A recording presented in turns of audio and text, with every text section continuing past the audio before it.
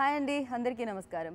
So RRR ఇది pan India కాదు, pan world film. So world మొత్తం వెయిట్ చేసింది ఎప్పుడు వస్తుంది ఈ ఫిలిం అని. 25th మార్చ్కి అంతా సిద్ధమైపోయి మనందరినీ అలరించడానికి మన ముందుకు వస్తుంది. ఎస్, మామూలుగా అయితే ఒక ఇండియన్ ఫిలింకి ఇండియాలో మాత్రమే సెలబ్రేషన్స్ జరుగుతూ ఉంటాయి, కానీ ఓవర్సీస్లో కూడా ఈక్వల్లీ సెలబ్రేట్ చేసుకుంటున్నారు ఈ ఫిలింని. సో అందుకని ఇప్పుడు ఓవర్సీస్ ఆడియన్స్ కోసం ఒక special chit chat with you know మనందరికీ చాలా చాలా చాలా ఇష్టమైన కాంబినేషన్ తారక్ గారు అండ్ చరణ్ గారు, అండ్ అలాగే along with greatest legendary director Rajamouli గారు. హలో ఓమోయ్, చాలా చాలా హ్యాపీగా ఉన్నాను, కానీ లోపల రేసుగురులో శృతి హాసన్లా ఫీలింగ్ అనిపిస్తుంది. బయటకు చెప్తే అది చాలా కష్టం అండి. సో ఎందుకంటే అంత హ్యాపీనెస్ ఉంది లోపల. సార్ మాకు కూడా ఇది డ్రెస్ కూడా ఏమన్నా ఇస్తే బాగుంటుంది, బికాజ్ మీ ప్రమోషన్స్లో RRR చూసి మేము చాలా ఫీల్ నెక్స్ట్ టైం నుంచి మేము అదే వేసుకొని ప్రమోట్ చేద్దాం అనుకుంటున్నాం. Firstly congratulation sir, pan India sorry pan world cinema. So ఇది తీయడం కష్టమా, లేకపోతే అన్ని ప్రదేశాల్లో ప్రమోషన్ చేయడం కష్టమా? అంటే ఐ రెండిట్లీ సెపరేట్గా చూడలేదండి, రెండు part of the job. Cinema తీసినప్పుడు దాన్ని ప్రమోట్ చేయడం కూడా it's part of the job. అన్నీ చేయాలి. సో కష్టం కొంచెం టైర్డ్గా ఉంటుంది కానీ కష్టమేం కాదు. రైట్ సార్, వీళ్ళిద్దరిని హ్యాండిల్ చేయడం కష్టం, చాలా చాలా కష్టం అది. సో అందుకే మిమ్మల్ని మధ్యలో కూర్చోపెట్టాం మేము. అదే కనిపిస్తుంది, లేకపోతే మధ్యలో పెట్టడం జరుగుతూ ఉంటుంది. సో మేము మధ్యలో ఒక చైర్ వేసాం. అయినా మీరు రాజమౌళి గారిని కూడా వదలట్లేదు, అది మాకు కనిపించింది చాలా ప్రెస్ మీట్లలో. ఏంటండి నవ్వించాలనా, కొంచెం ఏమైనా ఆ గిలగింతలు పెట్టడం, ఆ ఎక్స్ప్రెషన్ మీకు ఇష్టమా, లేకపోతే రాజమౌళి గారిలో అండ్ రామ్ చరణ్ గారిలో చూడడం ఏంటి అసలు దాని వెనకాల కారణం? అర్థమయ్యేది నేను దొరుకుతున్నాను, వాళ్ళిద్దరు దొరకట్లేదు అంతే. ఈయన ఒకలా గిల్లుతాడు, ఆయన ఇంకోలా గిల్లుతాడు. అసలు గిల్లుడు మొదలు పెట్టేది ఆయన. ఓ మై గాడ్, ఇదేదో గిల్లుడు ప్రమోషన్ లా ఉంది. ఇంకోలా గిల్లుతాడు ఆయన. తెలియదు కదా, వేరేలాగా కనిపించారు కదా. ఓవర్సీస్ లో లైక్ 1200 సెంటర్లో ఇది రిలీజ్ అవుతుంది ఫర్ ద ఫస్ట్ టైం. ఇదే ఒక రికార్డ్, అది ఫస్ట్ ఫిలిం ఇదే. సో ఏంటి సార్, రికార్డులు సృష్టించాలన్నా బ్రేక్ చేయాలన్నా అది మీకే సాటిలా అనిపిస్తుంది ఇప్పుడు. అండ్ మీరు చేసినవి మీరే బ్రేక్ చేసినప్పుడు ఎలా అనిపిస్తూ ఉంటుంది?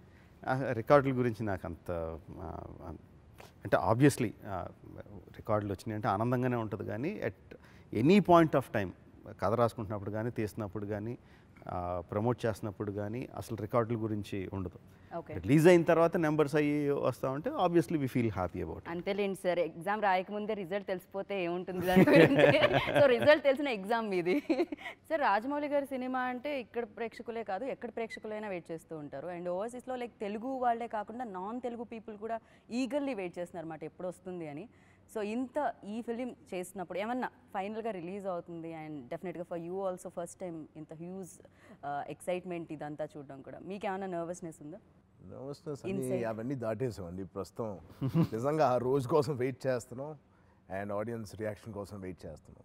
అన్నీ దాటేసాం, ఇప్పుడు అయిపోయింది. అండ్ ఇప్పుడు లైక్ ఓవర్సీస్లో నేను అక్కడ విన్నాను, ప్రతి ఒక్క స్టేట్ దగ్గర నుంచి ఇంకొక స్టేట్ వాళ్ళు ఎప్పుడెప్పుడు వాళ్ళు ఇంకా బాగా ఇన్నోవేటివ్ తరహాలో దీన్ని ప్రమోట్ చేయడం కూడా జరుగుతుంది. దాని మీద మీరేమంటారు? ఫ్లైట్స్ మీద వేయడం RRR అని చెప్పి అక్కడ కొన్ని సెంటర్స్లో జరిగింది. అంటే ఆడియన్స్ తాలూకు ఎక్సైట్మెంట్ రకరకాలుగా చూపిస్తూ ఉంటారు. చూసినప్పుడల్లా మాకు కూడా అంత విపరీతమైన ఎక్సైట్మెంట్ వస్తూ ఉంటుంది. ఎప్పుడు నేను మీరు చూసారా ఎప్పుడైనా ఫారిన్ కంట్రీలో మన తెలుగు సినిమా, మీ సినిమా కానీ లేకపోతే ఫారిన్ కంట్రీలో తెలుగు సినిమా కానీ వేరే తెలుగు సినిమా నేను ఎప్పుడు చూడలేదు. అంటే మీరు ఫారెన్ దగ్గర వెళ్ళారు, కనీసం మీరు వెళ్ళి థియేటర్లో సినిమాలు చూస్తారు. ఇక్కడ మాకు అది కూడా దిక్కులేదు. ఇంకా అబ్రాడ్లో అయితే ఇంకా ఎప్పుడూ లేదు. అంటే అసలు తెలుగు సినిమా నాకు తెలిసి టర్మినేటర్ మొన్న వచ్చిన టర్మినేటర్ ఎప్పుడు హాంకాంగ్లో ఎక్కడ ఉంటే అక్కడ చూశాను అంతేగాని మన తెలుగు సినిమా అసలు ఎప్పుడు చూసిందే లేదు. అసలు అది ఎలా ఉంటుందో నాకు చూడాలని. నాకు ఒక మంచి ఎక్స్పీరియన్స్ ఏంటంటే, చిన్నప్పుడు సినిమా హాల్ ముందు క్యూలు కట్టి ఉంటాం కదా, ఆ క్యూల్లో ఆడవాళ్ళు లేట్గా వస్తారు. వచ్చి ఆ లైన్లో కొంచెం ముందుకెళ్ళి ఎవరో ఒకళ్ళ దగ్గరికి వెళ్ళి మాకు 2 టికెట్లు తీసి పెడతారా అంటే అమ్మాయిని ఎవరు కాదంటారు, ఇమీడియట్గా ఓకే అని చెప్పి తీస్తారు. ఆడవాళ్ళు క్యూలో పెద్ద నుంచారు, మగవాళ్ళే నుంచి ఉంటారు క్యూలో. మా కజిన్ ఒక అమ్మాయి బాహుబలి రిలీజ్ అయినప్పుడు ఇక్కడ ప్రసాద్ ముందు క్యూస్ గుర్తున్నాయా? ప్రసాద్ థియేటర్ ముందు ఇలా కిలోమీటర్ వరకు అలాగ రోడ్డు మీదకి క్యూస్ వచ్చేసినాయి. అలాగే అక్కడ ఉండిందంట, అంత పెద్ద క్యూ ఉండి అమ్మ చాలామంది ఉంది, అది మనకి ఇండియాలో అలవాటు కదా అని చెప్పి ఎవరో ఒక అబ్బాయి దగ్గరికి వెళ్తున్నాయి. ఎక్స్క్యూజ్ మీ అందంట, వెళ్ళి లైన్లో నుంచో అన్నాడు. అక్కడ ఒకటే టికెట్ ఇస్తున్నాడు, ఇక్కడ ఏది లైన్లో నుంచో అన్నాడు. అంటే మన తెలుగు సినిమా అమెరికాలోనో లేకపోతే దుబాయ్లోనో ఆస్ట్రేలియాలోనో ఇంగ్లాండ్లో ఎక్కడైనా సరే మన తెలుగు సినిమా అక్కడ ఆ ఎక్సైట్మెంటు అది అక్కడ చూడాలని మాత్రం నాకు చాలా ఉంది. అంటే విన్న అంటే కొన్ని అన్నీ వెంటనే వీడియో కొన్ని ఏదో వీడియోలో చూడటం ఇక్కడ ఉండే హంగామా అక్కడ యాస్టేజ్ గానే ఉంది, ఏమీ తగ్గట్లేదు. అదే కదా, ఏ మాత్రం లైక్ అక్కడ కూడా full promotions and different kind of promotions కూడా అక్కడ చేయడం జరుగుతుంది. బట్ ఇట్స్ వెరీ ఎక్సైటింగ్ అండి. అంటే ఒక సినిమాని నిజంగా అందరూ ఓన్ చేసుకొని ఎప్పుడైతే సినిమాని పబ్లిసైజ్ చేయడం డెఫినెట్గా ఇట్స్ ప్రొడ్యూసర్ పని, రైట్. బట్ సగం బర్డన్ వాళ్ళు కూడా తీసేసుకొని when they finally promoting RRR, correct, సినిమాని ప్రమోట్ చేస్తున్నారు, which is such a great thing. అంటే ఆడియన్సెస్ ఎప్పుడైతే ఓన్ చేసేసుకున్నారు అనే అర్థం అది. రైట్. మామూలుగా అయితే సినిమా చూసి పాత్రల్ని ఓన్ చేసుకుంటూ ఉంటారు, ఆ సినిమా కథ ట్రావెల్ అవుతూ ఉంటుంది. కానీ మీ సినిమా ఫస్ట్ ఫోటో ఏదైతే రిలీజ్ చేశారో, పోస్టర్ ఏదైతే ఉందో RRR అని అప్పటి నుంచే ఓన్ చేసేసుకున్నారు. సో అందరూ ఓకే ఇది మా కర్తవ్యం అన్నట్టు చేస్తున్నారు అనమాట. And I really appreciate you sir, because you know అంటే ఇంత మంచి సినిమాలు ఇచ్చి తెలుగు చలనచిత్ర సీమ కీర్తిని మార్చినందుకే కాదు, అండ్ పాండమిక్ టైంలో రిలీజ్ డేట్ పడినప్పుడు అండ్ అక్కడ డిస్ట్రిబ్యూటర్స్ ఓవర్సీస్లో ఏదైతే ఉన్నారో అక్కడ డిస్ట్రిబ్యూటర్స్ వేసుకొని అండ్ చాలా వరకు టికెట్స్ సేల్ అయిన తర్వాత మళ్ళీ పోస్ట్పోన్ చేయడం జరిగింది. అండ్ మీ వైపు నుంచి అండ్ మీరు కూడా వాళ్ళకి January 7th అని చెప్పిన తర్వాత డిసెంబర్ నుంచి they started selling the premier tickets, first day tickets అమ్ముతున్నారు. అండ్ అసలు అన్ఇమాజినబుల్ నెంబర్స్ వెళ్ళిపోయినాయి. అంతా 4 అప్పటికే 1.5 million దాకా వచ్చేసినట్టుంది అప్పటికే ప్రీమియర్ సేల్స్. అంటే ఈవెన్ అంటే మనం లేదు అన్న ముందు 1.5-1.7 million వెళ్ళిపోయింది. అండ్ ఇక్కడ కరోనా కేసులు పెరుగుతున్నాయి, ఒక్కొక్క స్టేట్ లాక్డౌన్లోకి వెళ్ళిపోతుంది. సార్ ఏం చేయాలి, పోస్ట్పోన్ చేయాలా ఆపాలా? పోస్ట్పోన్ చేయకపోతే ఇక్కడ ఇంత ప్రాబ్లం అవుద్ది.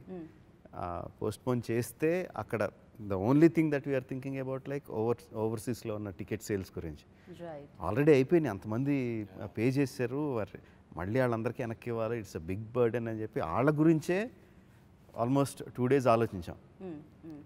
But one by one states అన్ని షట్ డౌన్ అయిపోతుంటే there is no way we could, so we had to take the hard decision. And I felt very sorry and for him, for the distributor, for ourselves, for the film, for the audience, everything. But sometimes నాకెలా ఉందంటే కొంచెం భయం ఉండింది, postpone చేసాం మళ్ళీ tickets అన్ని return చేయాలి కదా, మళ్ళీ ఈ క్రేజ్ బిల్డప్ అవుద్దా లేదా అని.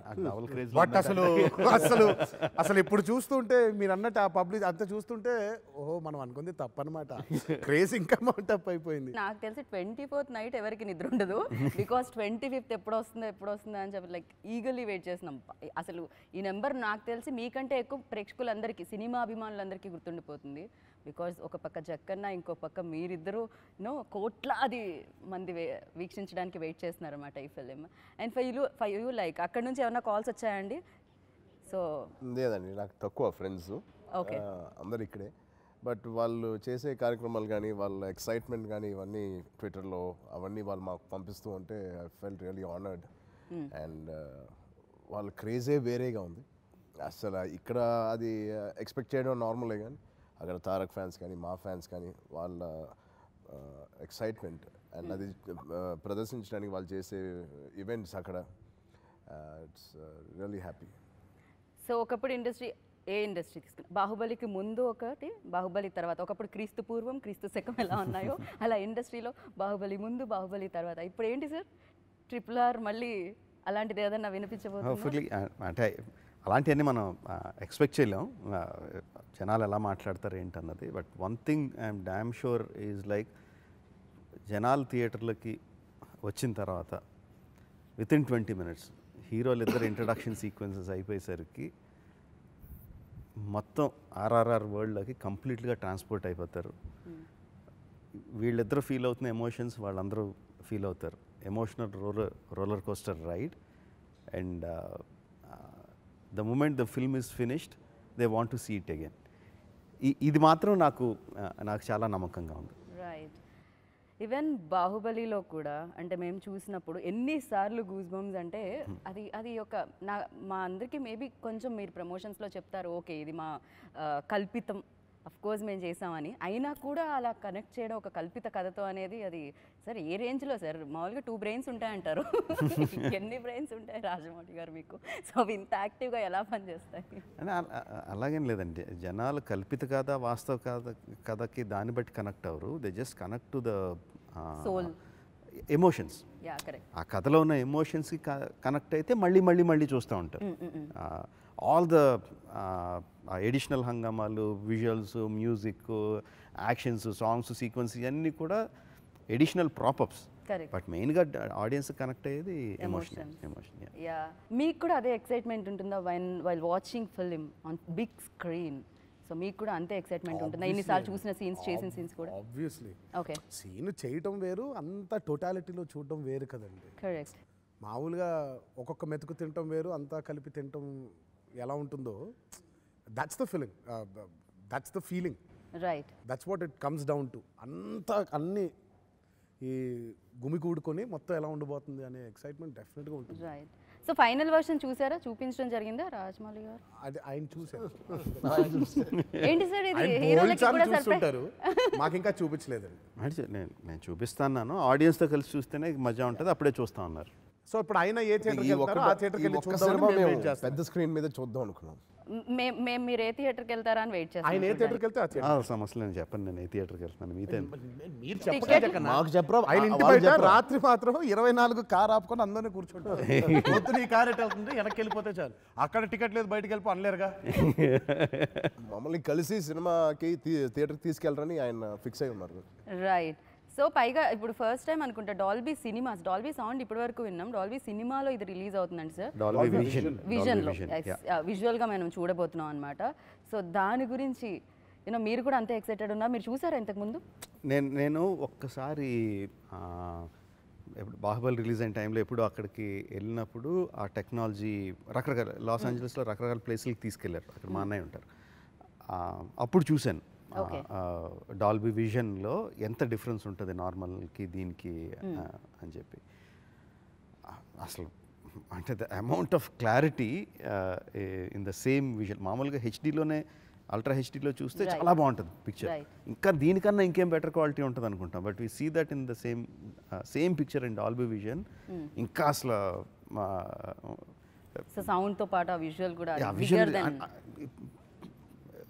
ఆ క్లారిటీకి ఇంకేం పేరు పెట్టాలో తెలియట్లేదు, అంత షార్ప్ క్వాలిటీ ఉంటుంది. మన ఇండియాలో లేదు, బట్ యుఎస్లో ఉన్నాయి, మిడిల్ ఈస్ట్లో ఉన్నాయి. వెరీ ఎక్స్పెన్సివ్ ఆ థియేటర్ కట్టడం కూడా. వాళ్ళే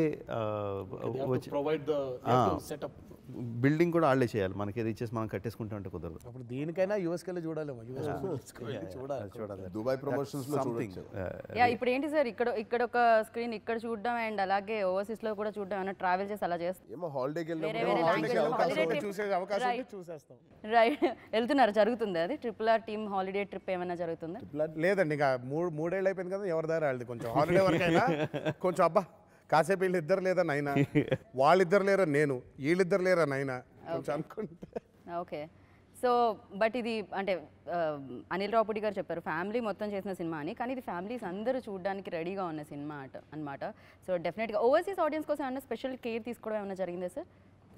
అంటే యూజువల్గా చాలాసార్లు ఏం చేస్తామంటే చిన్న మిస్టేక్స్ ఉన్న షార్ట్స్ కూడా ముందు ఓవర్సీస్కి ఇది ఓకే అని చెప్పి పంపించేస్తూ ఉంటాం. ఓకే. ఓ హ్యాపెన్స్, జరుగుతుందా? సినిమా చివరికి వచ్చేసరికి సీజీ షాట్లు వస్తూ ఉండవు. ఓకే. బట్ యూఎస్కి అక్కడ ముందు పంపించాలి, ఎందుకంటే అక్కడ డిస్ట్రిబ్యూషన్ అక్కడే ప్రింట్ చేసి డిస్ట్రిబ్యూషన్ జరగాలి. అట్లీస్ట్ ఒక 15 days ముందన్న అక్కడికి పంపించాలి. సో ఇంకా 1 week ముందుకు కూడా షార్ట్లు వస్తూ ఉంటాయి. సో కొన్ని షార్ట్లు కాంప్రమైజ్ అయ్యి పంపిస్తూ ఉంటాం. బట్ దిస్ టైం లేదు, because for good or bad 7th నుంచి Jan 7th నుంచి March 25th పోస్ట్పోన్ అయింది కాబట్టి every detail has been taken care of. ఈసారి నాకు జనరల్గా నాకు 3D పెద్ద ఇష్టపడను. చాలాసార్లు ఓపెన్ ప్లాట్ఫామ్స్లో చెప్పాను నాకు 3D ఇష్టం ఉండదు, స్కేల్ తగ్గిపోద్ది అని.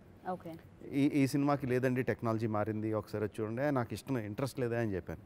లేదు మాకు కొన్ని షార్ట్స్ ఇవ్వండి, మేము చేసి చూపిస్తాం, మీకు నచ్చితే చేయండి అంటే సరే అని చెప్పి ఒక 300-600 షార్ట్స్ ఏదో ఇచ్చాను చేయమని.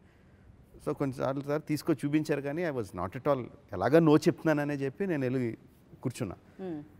But the moment I saw first thing is scale అంత తగ్గట్లేదు what ever the new technology నాకు తెలియదు స్కేల్ అంత తగ్గట్లేదు second thing is the characters coming closer to the audience so same shot flat 2Dలో చూసిన దానికన్నా తారక్కో చరణో ఎమోట్ అవుతూ ఉంటే వాళ్ళు కొంచెం దగ్గరగా వచ్చి ఎమోట్ అవుతున్నప్పుడు నాలో ఉన్న ఎమోషన్ డబుల్ అవుతా ఉంది సో ఫస్ట్ టైం నాకు ఒక 3Dలో కూడా సినిమా ఇంత ఎఫెక్టివ్గా ఉందని అనిపించి ఇమీడియట్గా ఓకే చెప్పాం అండ్ అగైన్ బికాజ్ ఈ చిన్న పోస్ట్పోన్మెంట్ మూలంగా ఇంకా ఫైన్ ట్యూన్ చేయడానికి అవకాశం దొరికింది 3D so one of the best quality 3Ds that you will watch RRR టెక్నికల్గా Dolby vision you have fantastic quality అదొక side otherwise you watch in IMAX the big screen మేము పెట్టిన 500+ కోట్ల తాలూకు every rupee కనిపించాలంటే IMAX screen and వీళ్ళిద్దరు చేసిన fantastic mind blowing performance if you want to enjoy them to the full